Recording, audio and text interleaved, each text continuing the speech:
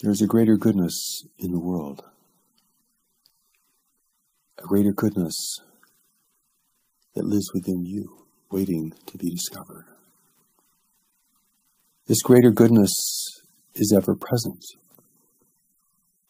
and has been kept alive in this world through the authentic spiritual work of people from all faith traditions.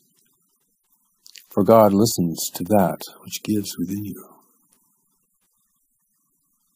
This is what moves the Lord of the universe. There is a greater goodness in the world. It exists beyond the realm and the reach of the intellect. It is something that can be felt in any situation, even in grievous and tragic situations. The greater goodness must be called forth from you. You cannot call it yourself, because it is only within the context of true relationship with yourself, with others, and with the world, and beyond this with your source, that calls this out of you. God's new revelation for the world speaks of this greater goodness and provides the steps to take, to discover, to experience, and to live with this goodness. Undoing the many layers of shame, guilt, and unworthiness that prevents people from experiencing God's presence and power in the world, working through them and through others from the inside out. The greater goodness stands in contrast to the emphasis on evil, sinfulness, shame, guilt, and punishment that has been so much the hallmark of religion in the past. Here, that which is important, that which is strong, that which is born of creation, is the great emphasis. For it alone knows how to undo evil within you, to undo confusion, regret, anger, and self-repudiation. Here it is the greater goodness in you that must be emphasized, or you'll never escape the shadow of your own self-condemnation. God does not know you as a sinner. God only knows what God created in you,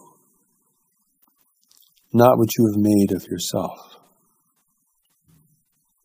But the infinite wisdom of God has placed the greater goodness, the power of knowledge within you, to guide you, to protect you, and to lead you to a greater life of service and fulfillment in the world. This infallible part of you that is waiting to be discovered. This is the part of you that has never left God, that can respond to God, and can transmit the power and the wisdom of God into circumstances, both great and small. Here you become a vehicle. Here you are in relationship with your source, which teaches you how to be in relationship with others, with purpose, meaning, and dignity. It is this greater goodness that will redeem you, for God has put it there to redeem you. No matter how degraded your life may have become, no matter how much regret you feel you have about your life and your past, even if you have lived a violent life with dreadful errors behind you, the greater goodness can still redeem you. For only God knows how to redeem you. And God has put the infallible power within you, waiting to be discovered. Here you do not have to believe in a great messenger or a great teacher or emancipator.